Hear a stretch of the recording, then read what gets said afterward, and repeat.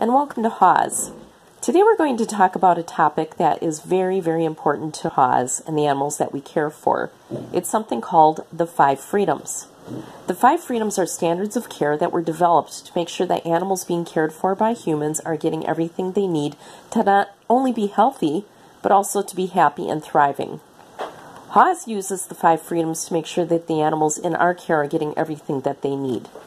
So the first freedom is freedom from hunger and thirst. Now, that seems really easy, doesn't it? We need to make sure our pets get food and water, of course. And if you have the type of pet that has food sold in the store, it could be just that easy. But what about pets that eat things that aren't sold in bags that are labeled?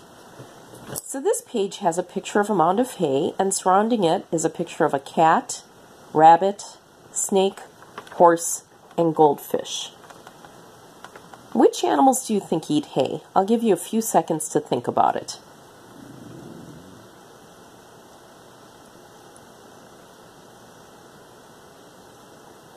So if you chose the horse, you are absolutely correct.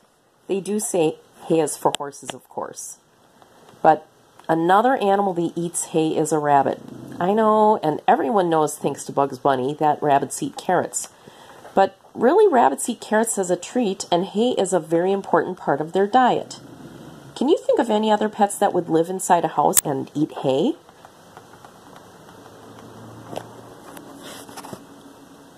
So here are the answers for you.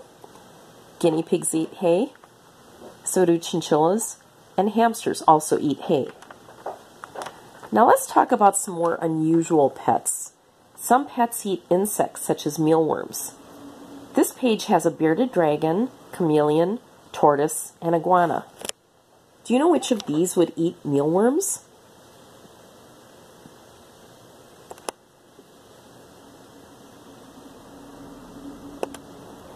If you said it was bearded dragons and chameleons, you got it right. And if not, well, at least you learned something. Here are the same animals, but this time we have romaine lettuce pictured. Which of these animals would eat green leafy lettuce?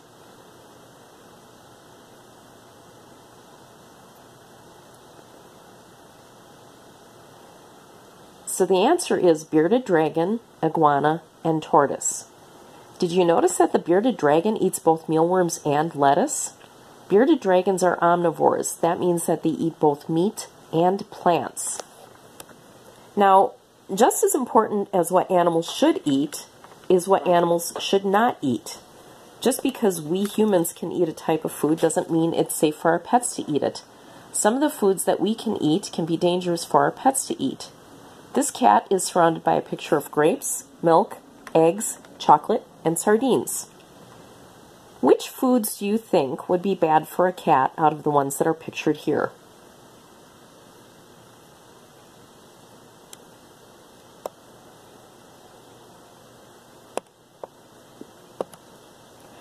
Despite people who think that it's a good idea to give cats bowls of milk, it's actually quite bad for them. Cats can't digest milk properly and might get a sick tummy from them.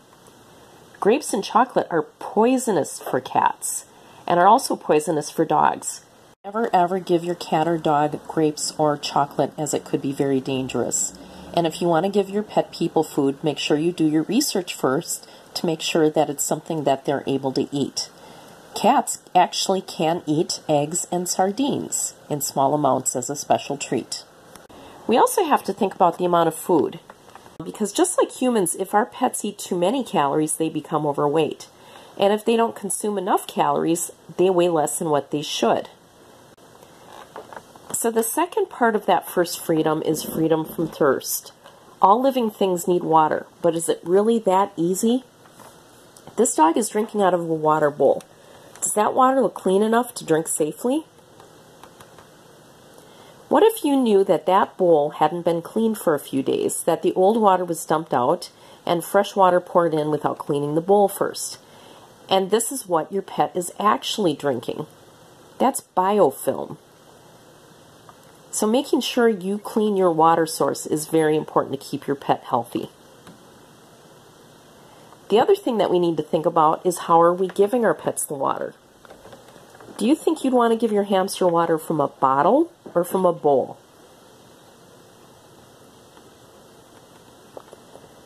You actually could give a small animal water in a bowl. However, because most small animal cages include bedding, it could mean that a water bowl would get dirty very quickly. You'd also need to make sure it was small enough that your pet couldn't accidentally drown in it. On the other hand, a water bottle is a good way to keep dirt out while giving your pet plenty of water to drink.